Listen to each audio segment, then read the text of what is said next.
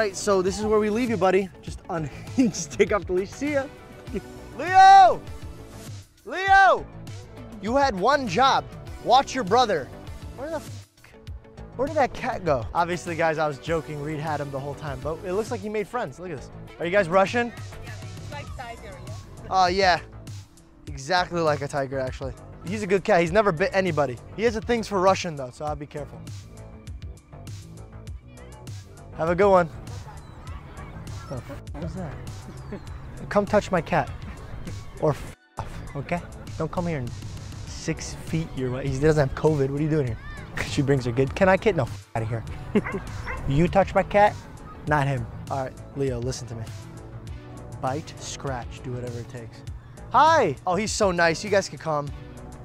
You know what to do, Leo. You know what to do. Oh. I love cats. Oh, yeah, he's a great cat. Do it, Leo. Go.